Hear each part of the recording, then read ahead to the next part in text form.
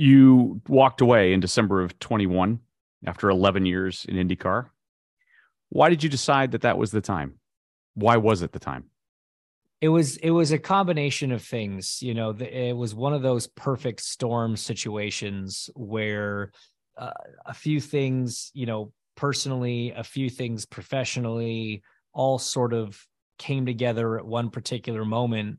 And it would have been really easy for me to sit there and think, well, hey, this is a little bit earlier than, when I first started, when I was 24 and got my first ride in IndyCar. It was maybe a little bit earlier than I thought I would stop. But a lot happened in that 11 years.